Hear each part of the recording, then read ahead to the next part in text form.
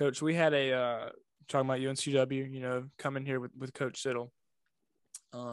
This your first year, it was COVID year. It was difficult for everybody. It didn't go exactly how you wanted, but we regrouped. Sorry about that. And we won't get on that, Spence. But yeah, we regroup and end up having a very special year this year. What are some things you'll take away from this past year's team? I think this past year's team was the most connected. It reminded me a lot of the 2013 national championship team I was a part of. They were so connected. Everybody, it didn't matter who it was. Everybody in the program understood the goal, and they all did what they're supposed to do. And so as far as a players group, that was the most tight-knit group I've ever been a part of. They did everything together. They didn't care who got the glory. They wanted to win. And so I'll never forget that with this team. And they always believed they were going to win. There was never a point in the year where we thought we were going to lose. Even the CAA championship game, we fell short. But in the huddle, I honestly didn't think we were going to lose. Yep. The guys didn't think we were going to lose. Yep. And at the CBI championship, we didn't think we were going to lose. When we were down against Drake, we didn't, we just never thought that we were ever out of the game. And so I will always remember the resiliency of the group, of the belief in one another that, we're not, just because we're down doesn't mean we're out of it. So what would you guys take from it? Spence, take that one. This year was for me, it was just like a roller coaster ride of emotions, just because we were third. We started out slow. I wouldn't really say we started out slow. We were the Guilford game.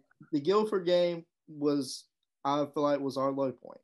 We didn't play good at home, but then it was like after that we just clicked, and we just went up from there. And then the high point game was when I was like, okay, this is when we're about we hadn't won many road games at UNCW while I was there before this year. And me and you had talked about it. I thought I was the curse. I thought it was on any road trip I went on, we were destined to lose just because I was there.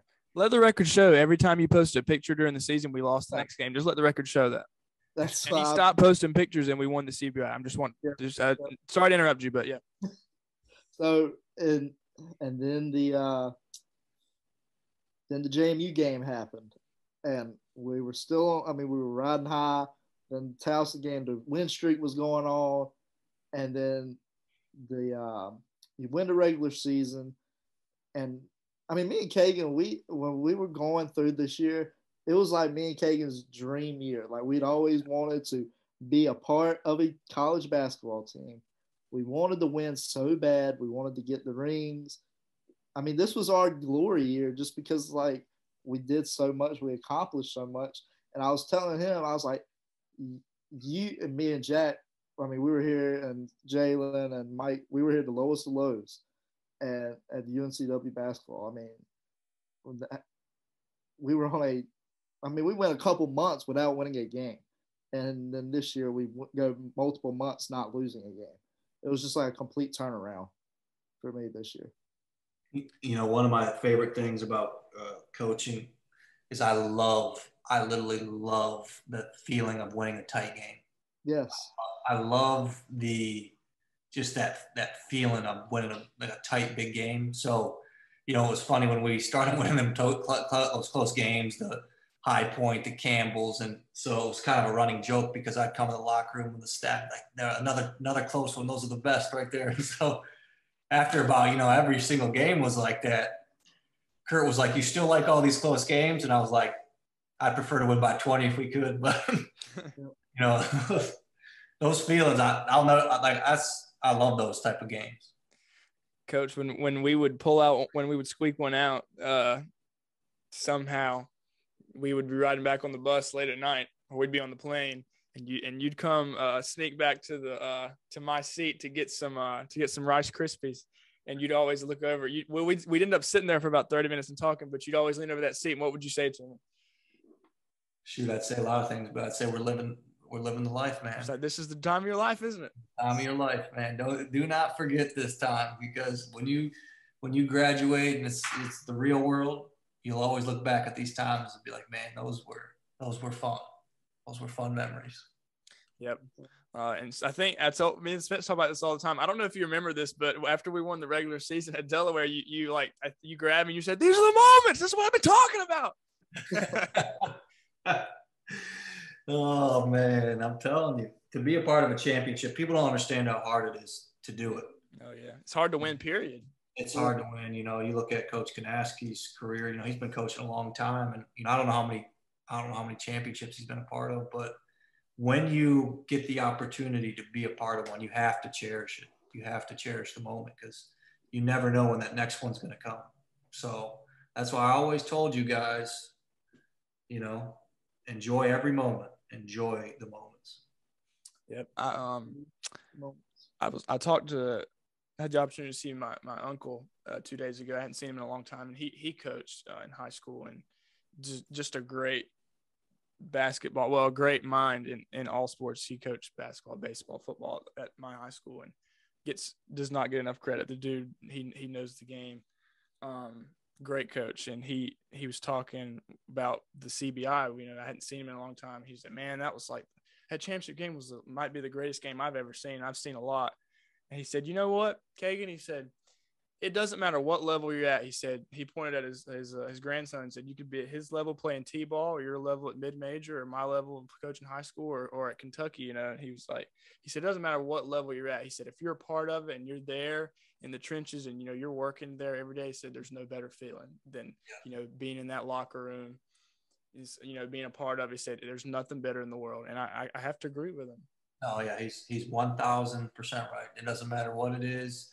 And I asked Coach Kanaski that, because he coached at Division II level, and I said, "What's the difference? You know, obviously you've been all over the place as far as levels." He said, "There's really no difference as far as the games and the strategies and the competitiveness. You know, it's just different athletes. Yep. Just the players are either better or worse, but nothing else is different. You know, it's still the same." When I was at Cape Fear, being a manager, and we won the conference championship to go to the national tournament, I shed a tear. I mean, that was first championship I'd been a part of, you know, running on the court, celebrating. I was actually videoing in the stands, because that was the only film we had. And I remember just hitting the record button on the camera and just darting to the other side where everybody was. And I mean, talk about Delaware, I was sitting there, nobody saw me, but because I didn't want to show the emotions in the locker room. I was sitting there, I was like, man, this is awesome. I was like, and I still get emotional watching the games today. I'm just like, we're a part of that. And everybody's always like, oh, you were just a manager, you know, okay, I'm not sure if you get these people that, like, just random people you tell, oh, what'd you do in college? I was a manager. Oh, so you just did laundry and washed the clothes and all like that. Like, you have no idea. It's a lot more than that. They don't understand how many balls you guys shagged, and, you know, you guys are, you know, those dudes are, you know, the players that we work with, they get better with us, you know. Oh yeah. All the shots that we have to rebound, and the shots they're getting up behind the scenes when the coaches maybe aren't at the office, you know, you play a part in that. You play a part in that.